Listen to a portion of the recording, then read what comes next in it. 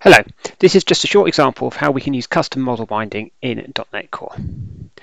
I've created a fairly simple sample web application here with a controller called person controller and a single method which gets the name of a person.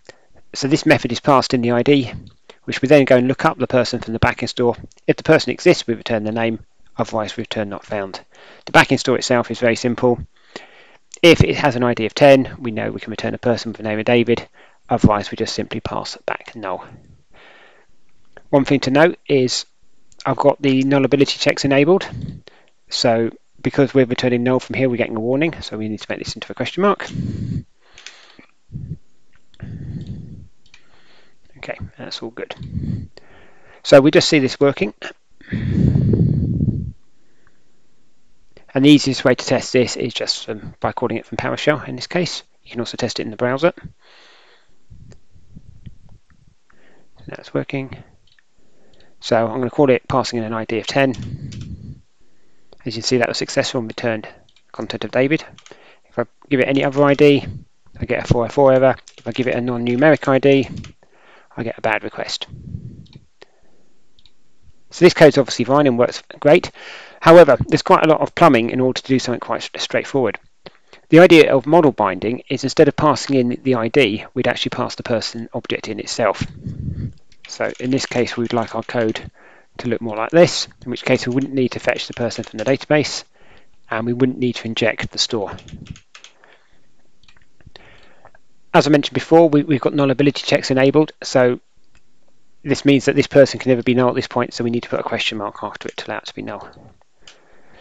So how do we actually bind this person? Well, there's a good Microsoft article, Custom Model Binding, which goes through the steps we need to do. So we'll follow those steps now. The first thing against the model, which you're going to inject, which is person in this case, you need to say it's going to be bound and what we're going to use to bind it. So you can either write a custom binding provider or you can add an attribute. So we're just going to add an attribute in this case for model binder.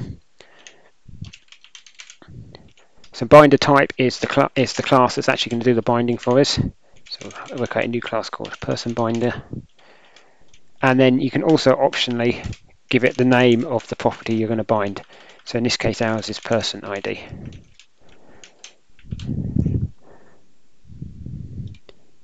So that matches this. Okay, so now we need to create a new class to do the actual binding.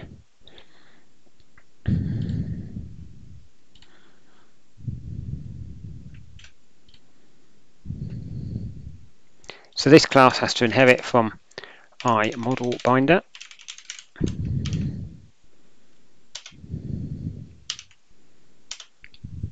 And it just has a single interface we need to implement. I'm just going to copy the code out of the example and then we can change it to suit our needs.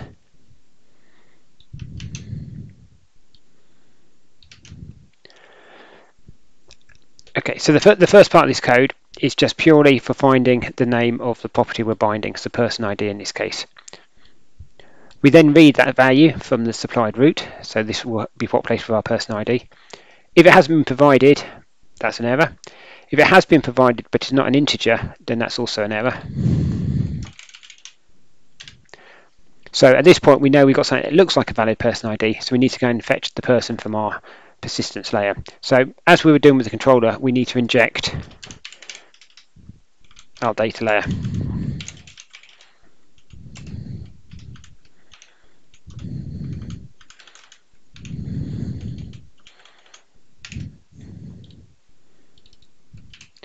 Once we've got our data layer, we can then call the method to go and fetch the person using the ID.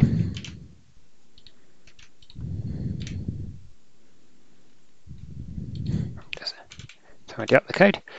So just to summarize, we look up the name of the property, we then read the value of the property, we then validate it looks correct. If it's not, we add it as a model error. If we have got a valid property, we can then go and fetch our person. And at this point, model is either person or null, and we set that into the results which return back. So we will try running our web application again.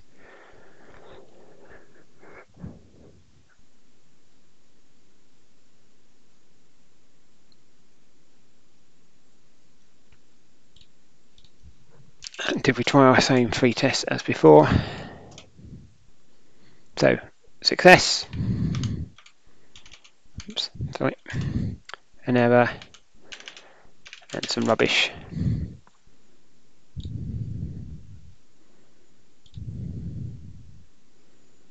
So if we return to our controller, you can see we've got a lot less code now.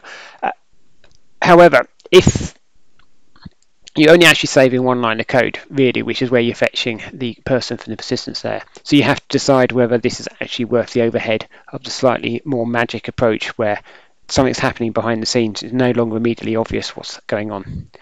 Also, the documentation advises against doing this for this particular use case because you can't really tell the difference between an error and also a person not existing. Thank you for watching.